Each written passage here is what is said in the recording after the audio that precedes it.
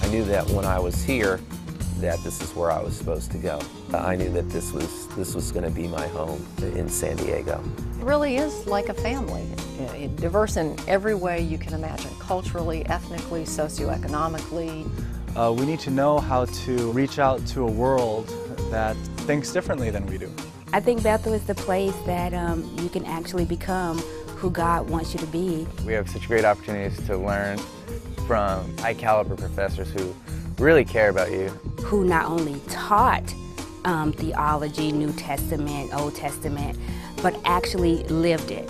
And the encouragement and support from both faculty and students that make it possible to push yourself to the limits. It's just taken me to another level. It's taken my relationship with God, deeper and further. I want to live real life. I want to touch people like Jesus did. I think it's really good for me to be around a couple of hundred Christian men and women who have dedicated their lives to serving God and to serving others. You will not enter Bethel and then leave the same person, because the way that they teach here is to change you, is to transform you.